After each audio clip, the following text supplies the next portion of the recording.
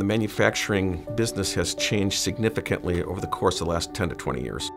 Given the change of what manufacturing is in this country, we do not have a workforce developed to serve it. Me as a student, I had problems learning. I regularly met with my counselor. We had a decent discussion about why my grades weren't so great and why I've been trying hard, but it wasn't changing. Our philosophy here is that we need to give back so that we can continue to have this community grow and thrive and prosper. And the only way to do that is when businesses are giving both time and making investments financially into the community. I needed something with a teacher, something one-on-one. There are multiple programs available both at the local level and at the state level that can help these at-risk youth get out of the pattern that they're in and get a career that is going to be meaningful and that's going to financially provide for them.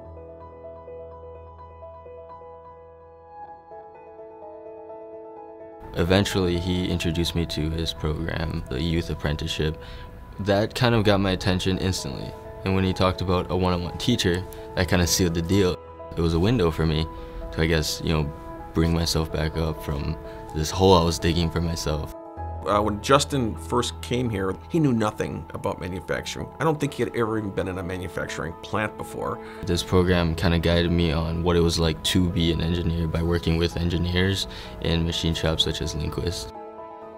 He goes through a pretty formalized training process where he gets exposed to the various disciplines of our business: machining, fabricating, and welding, painting, assembly.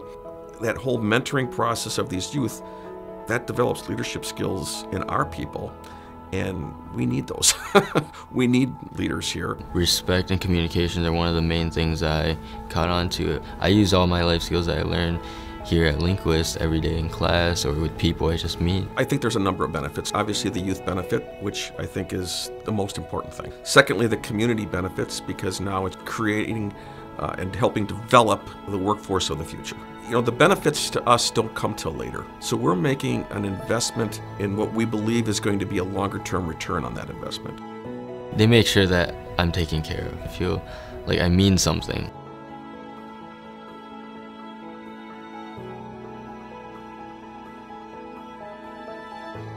I think this is a safe place for them. People respond really positively, including youth at risk. They want the boundaries.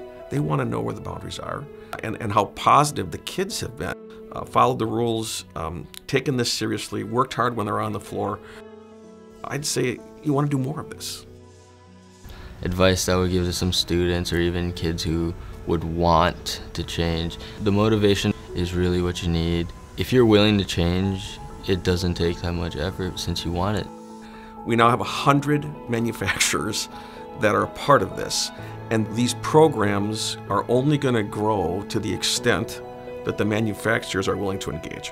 Businesses are obligated in some way, shape, or form to make investments and to be a part of solutions that are going to address some of the youth that are at risk in this community. I would say that this is probably one of the best longer-term investments we've ever made.